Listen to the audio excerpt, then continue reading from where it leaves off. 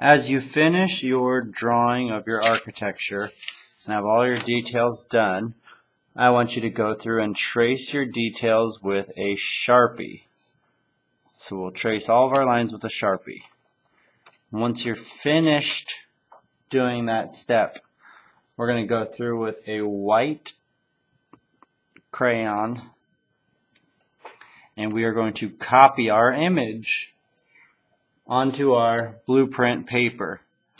Now you can use the lines that you have here, or you can draw in between them. These lines are just here to help you out as far as spacing, for symmetry. So when I'm trying to make a square, I know exactly what that square would look like.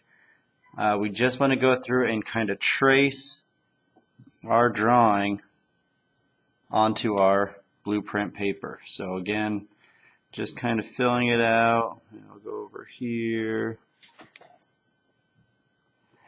And I'm just kind of trying to follow these lines where I can. Now I'm not always going to be able to follow those lines. Things like my door and my windows might be a little bit smaller. So something like this.